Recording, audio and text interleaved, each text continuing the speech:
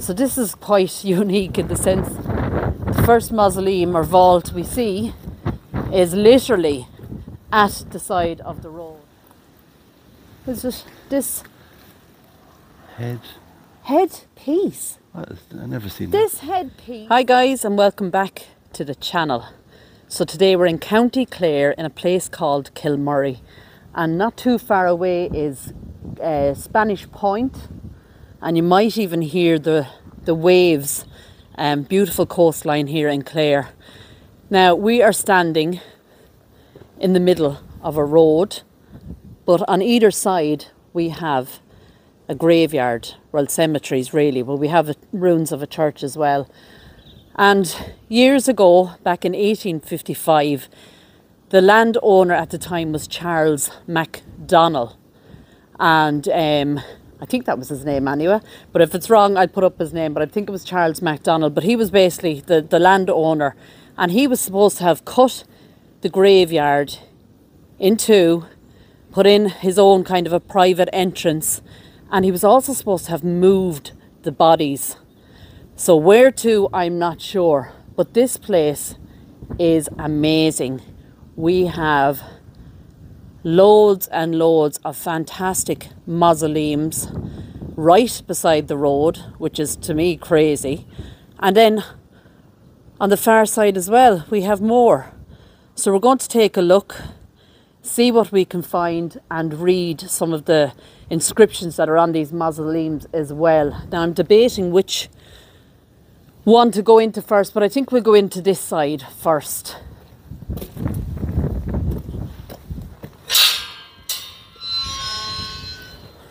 So as you can see, people are visiting. This is for the Power family, and we have numerous names here on this plaque. Anything from 1920 right up to 2018, which is interesting. Now what's also very, very interesting about here is the beautiful artwork that you'll find on the plaques. Have a look at that. We have a cherub up the top. We have a chalice. We have the silver coins. And this tomb was erected by Patrick, Michael and James Murphy in memory of their beloved father, Marty.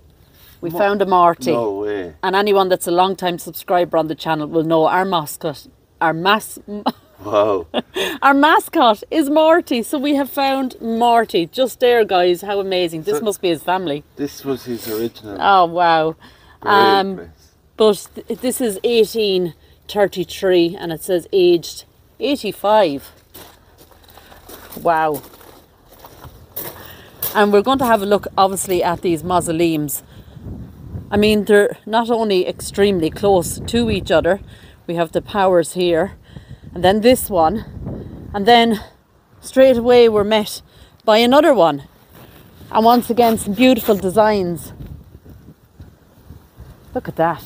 Isn't that just fantastic? We have the scales here. We have the sun and the moon. We have what I presume is a winged angel. The coins.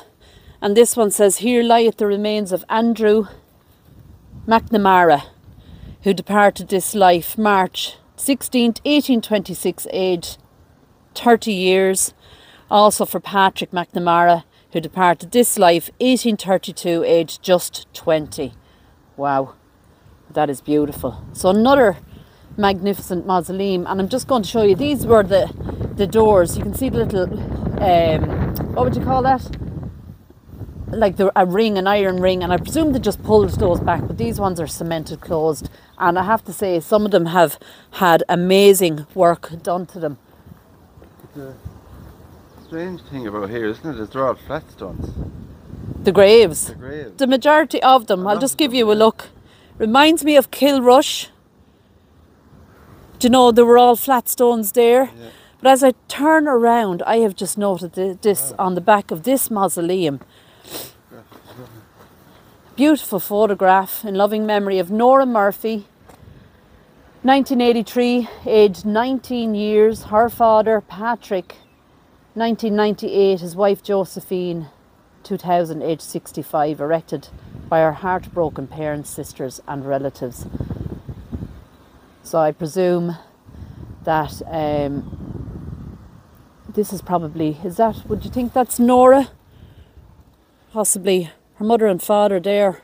Now it looks like to me that you had stupid vandals who actually put horns on her head. It looks like, doesn't it? Where? The two marks. I don't see that. Yeah. There's one there and one there. There is slightly, but I think it's more... I think it was purposely done. Do you? Yeah. Well, How she's beautiful. She's very, very beautiful. It looks like she has like a really cool jacket on her. And her beautiful smile. So rest in peace to them all. You see, you can't see it on the camera, but there actually you can see one there and one there actually. You might pick that up on the camera. That's disgusting. Whoever did that, you will get no look for it. Rest in peace to this family. Very, very sad. But we have loads of little trinkets and things here just underneath it. And once again, you see the big hinge there, or the iron kind of a handle, I suppose, want for a better word. Yeah, so unfortunately, look at the rubbish. People just throw it anywhere. In the middle of the two mausoleums. So the roofs at the top do look like they need some attention, and fast, really. So let's keep going. So you can see hundreds of these tombs here on the ground. Unfortunately, just looking at them now, I don't see any writing on any of them. And how do we get up here without walking on graves? So this is quite strange. I am presuming that are actually graves. So we'll try and walk in between them as much as we can. But it is a very, very strange setup, isn't it? There is no walkway, bar this tiny kind of little path in and around. Another beautiful stone here. Look at this. The full crucifixion scene here, and I've just noted a 12-year-old is buried here. Very hard to read this and even to get into it. But you can see just there all the designs. You have the keys, the weighing scales. Looks like angels and maybe soldiers there, and of course our Lord on the cross. And the one beside it is actually very, very similar.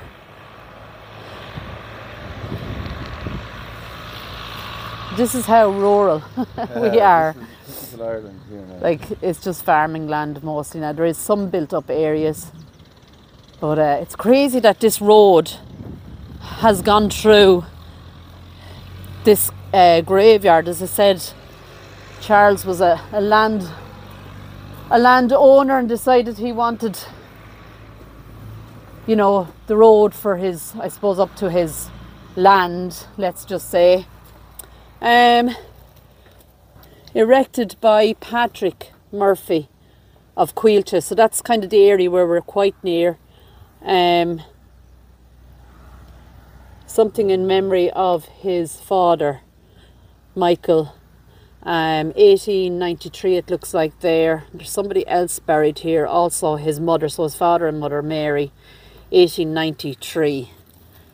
And I think she was 82 by the looks of it there. So another fantastic mausoleum if I stand back. And you can see the top of it there as well. We have a lovely cross up on top. I can only imagine how much these would have cost back in the day. So let's keep going another bit.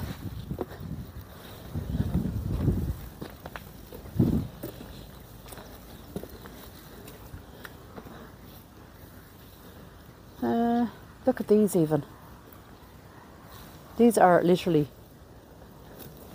right beside each other, almost jammed. And if you want to read what's wrote on it, you have to go to the end of the grave. James Michael Malone, 1944 to 2021, so very recent internment. Is it Monaghan? Never heard of the name.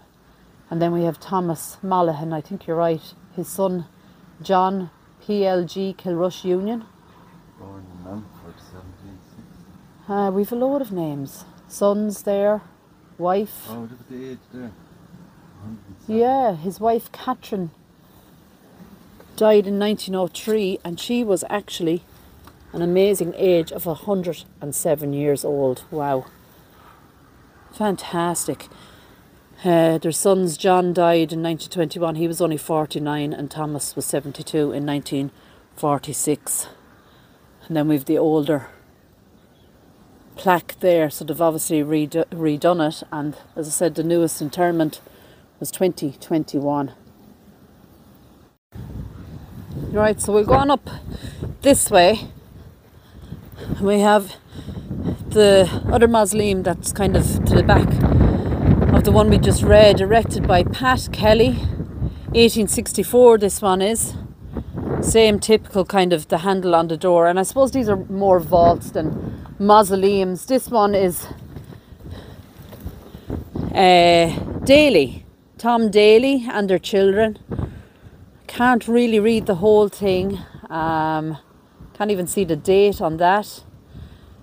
We have a Mary Ellen here as well. That was 1998, and her son Michael. So this one is not as, I suppose, nice as the other ones, but still a beautiful kind of like a barrel top vault there, and the lovely cross then that sits up on top. So let's keep going. We have one more. Try and get around these places without stepping on too many graves, although we were just talking to someone local there, and you know, people use them nearly as steps now at this stage, just to get up and around, because from what I see, people are still being buried here. So this is another vault, and it's kind of built onto the wall itself, just there. Can't see the back of it. It's like the door is actually in the field there. That's strange, isn't it? Yeah, it's outside. It's outside the wall. Little kind of a vent, I think, there. But if we go around, you can clearly see that this is the back of it. And I do see a gate that clearly goes out to the field just there up at the top corner. So the plaque would be on the other side, unfortunately. And then we just have a lot of crosses, these high crosses, or Celtic crosses. And look at it again, Wonders there putting in the rubbish. hardly bits of coffins there. From where? In there? I wouldn't think so. It seems to be kept very clean. Now, we see if we can get up. There's two more up here. The one up the very top corner is actually a newer vault or mausoleum, but it was made, or it's been made to look like the older style that we've been looking at here. God, I can hear music wafting in from the farm, can you? I was wondering what that. I presume it's from a house just up around. So this one says 1885. Looks like Thomas. To me, like that looks a curtain, I think it is. Yeah, there's the name. There's an Anne curtain there. And once again, these big old doors. You know, these would have been cemented in after the last interment, I'd imagine. So let's take a look at this. This is beautiful. This is McCarthy. Gosh. Auntie Maureen, we've more of your relations. Look at this. Ah, this is beautiful. So we have a 1925, a 2023. That was Paddy John McCarthy. He was born in 1925 and he died January 2023. We see beautiful fresh flowers. So obviously that is quite a recent interment. Then we have Marion McCarthy, 1953, her husband John, 1976, and baby Christine, 1973. So Christine is there as well. Beautiful McCarthy name there, and you can see the fresh flowers. So obviously a very sad time just after Christmas, and just very, very recently the last interment went in. Now there is a little prayer just pinned to the door part there. It says, "I see you dancing, Father." We won't read that because that could be personal. But a beautiful mausoleum they have made. As I said, the last interment 2023, and they've done it all up, which is lovely to see. So we'll try and get back out and around. As I said, we met a lovely local gentleman, and he was talking about he has family here as well, and another similar one there again. This says Francis Casey Esquire, age 74 I believe, 1884 possibly, wrote on that one. And then this one, and this is Cotter, Thomas Cotter, his wife Mary Ann and their children. Mary Ann buried in Salisbury, England, her brother James Cotter in 1989. The little step was probably put there because that's only recently put up, isn't it? It's a new plaque, I believe. And then I'm presuming, because that is kind of the back of the mausoleum, I think. Woo, the wind. It's overgrown. It's completely overgrown there. But isn't it strange the way they're all little houses. yeah, like little houses. Like, it's so beautiful. But when you come to Clare, you will notice always, and especially Clare, Galway, those kind of more western parts of Ireland, you'll see all of these little small stone walls. And you know, it's kind of like this place. You know you're in the west of Ireland, wouldn't you? Yeah, just the way it's laid out. There's something, I mean, both of us love Clare. I find myself coming back here twice this year, wasn't it? We've only been and we've come back because we just love it. It's different and it's something we haven't really covered. Yeah. So our next stop is just over here. So that's straight across the road. Another mausoleum even here. Look at the shape of this one. You can see the roof kind of slants up and then it's just flat at the side. This one has lost, you can see that the little handle is actually here on the ground, completely rusted away. I'll just place it against the plaque, and it looks like Daniel Cleary is here. Is there a door there? It looks like an entrance. Oh, probably was, yeah. So across the road we go.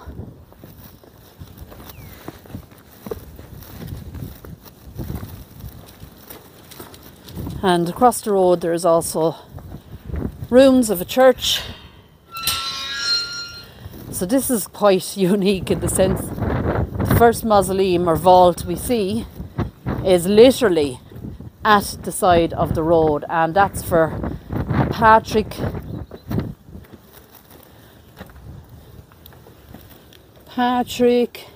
is that a H? Harron? 1930. Wilhelmina Harron, 1944, and then there's a Patrick, a Mary, a Bridget and a James here as well. Looks like they tried to... I'd say maybe they're going to try and maybe paint it up or something maybe. Get back out onto the road just to have a look at it. I mean, this is just...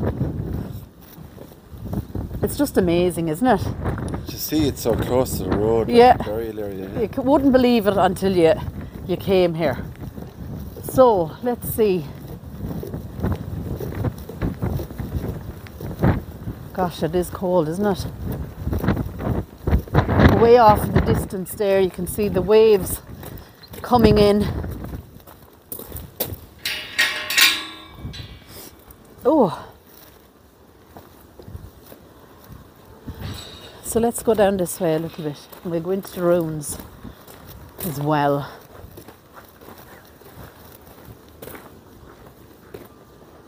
Memory of Mortimer.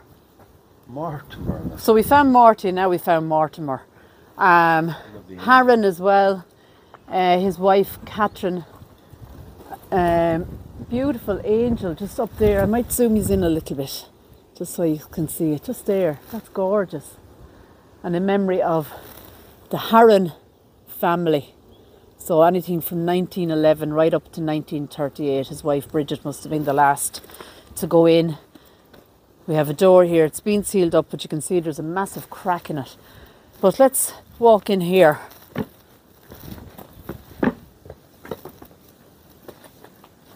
This plaque actually says in memory of Father T. Maloney and the poor of Kilmurry-Ibrickane. Wow. So let's have a little. Wow, look at the way the walls are done. Gosh, they're beautiful, aren't they? Yeah, the way it looks like flat. And right here we have another mausoleum just inside the ruins. Now this is the oldest mausoleum or vault. It actually is 1777, and it says this monument was erected by Mr. John Barrett for him and his family. So now this is inside the ruins, as I said, which is quite unusual, really. It does look like there that it was open to the front because you have a piece of wood and a piece of slate. Yeah. Kind of propping it up. Like it is like it's propped up. You can see there at the side. So I wonder, was it opened not too long ago for something? There's Maybe. some on the top as well. Look. There is actually, look. There's a new plaque here. And this goes from 1962 to 2022. Yeah, Martin Maloney. So maybe he was the last interred. You can also see that they have done some amazing work fixing it up. You know, they've made well anything that was maybe deteriorating. And look at the roof on it. Wow. It's all been done. Look at this. Yeah, so this is fantastic to see that it's all freshly fixed up. Just look at the wall. It's like brick upon brick upon brick. It's crazy, isn't it? So, and even in here, we have these flat tomb slabs. What's this? Oh, there's probably a piece of the old church here. Look at that. And it's kind of protected, I suppose, in behind that little gate. Muffin Island. Look at this. So this says under here, in memory of Kate O'Dowd, Mutton Island, drowned on the 8th of July 1905, aged 30. So obviously her family have come and placed a new memorial plaque for Kate O'Dowd. So Kate, rest in peace. Terrible tragedy, drowning like that. Gosh, look at these. Like, what is going on here? Or what were these? It's like, aren't they? Like, this is like a plaque of some sort. In remembrance of, and it looks like Patrick Killeen, gosh. Something house, it says. It looks like M-O... L-S-K... Molesky House. And in here then as well, we have in memory of Patrick Killeen, Molesky, died 1915, his wife Susan, died in 1942, their sons George, Patrick, Tim, John, and John's daughter Mary. Wow. That's strange. Really strange, yeah. The iron cover. Yeah, I don't understand what that iron kind of cage is there for. Now these are the back of the mausoleums that are closer to the road. Just look at that for work. And it all just kind of fits in so well with the whole area. With the little stone walls and the ruins of the church. This obviously, what's that? I was going to say that's the ruins of the church, but I don't know. Does that go into in the back of something?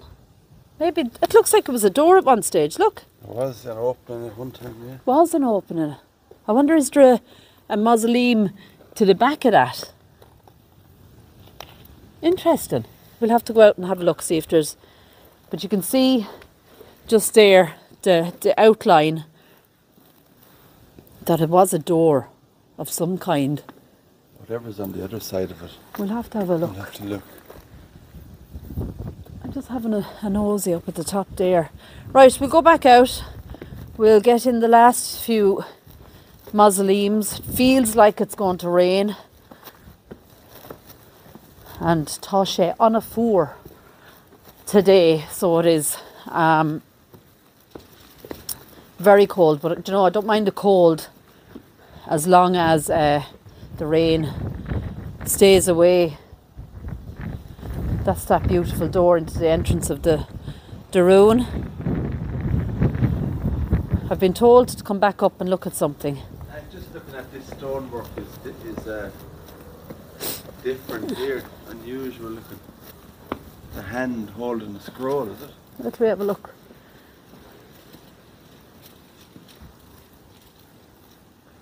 Well, it looks like a hand holding a scroll, yeah. Gosh, that is nice, isn't it? Is it this headpiece? I never seen this headpiece was erected by Michael Clean of Molosky for himself and family. Wow. 1879. That is a headpiece. I've never seen anything quite like that before. Heard of headstone, but not headpiece. A headpiece. That has to be real old kind of talk. Never seen it. There's no date on it, or is there? There's not. Is there anything down the very bottom? Here, yeah. 1879. So 1879 there. Wow. A headpiece. Yeah, I don't want my headstone called a headpiece. Wow, that was interesting, wasn't it? Good eye, good catch. Right, I was just looking at the door here. Isn't it gorgeous? Look at that. And you can just kind of imagine people, going in and out here all those years ago. So that door, I don't think it was this vault that was the one that was the back of, but it must have been this one. No. Okay, so there's the rail. That little hole there is where the rail was with a couple of those grave slabs. So, is it this one? There's no plaque on that. Maybe so. I think it does.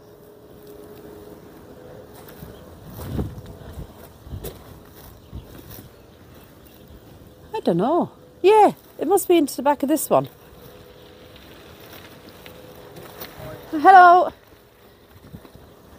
This one has lovely designs as well. Oh yeah. Chalice and coins.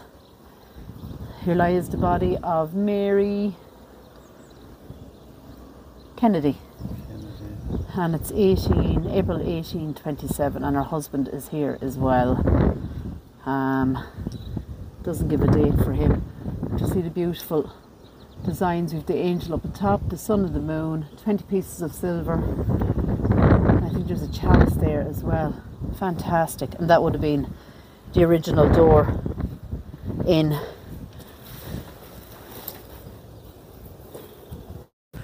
Right, so guys, we've come right around the corner. These are the last two vaults erected by Bridget Shanna. Is it Shanrahan? Shanahan, I think. Is it? S-H-A-N-A-H-A. They've kind of wrote half the surname and the rest kind of underneath it in memory of her beloved husband, Patrick. There's the whole S-H-A-N-A-H-A-N. Shanahan. Ocean View. Ocean View, 1872. And a lovely cross on that one as well. And look at the lock, or the big steel handle on this one. Wow. It's huge, isn't it? And then this one here, we have two cherubs on this one on either side.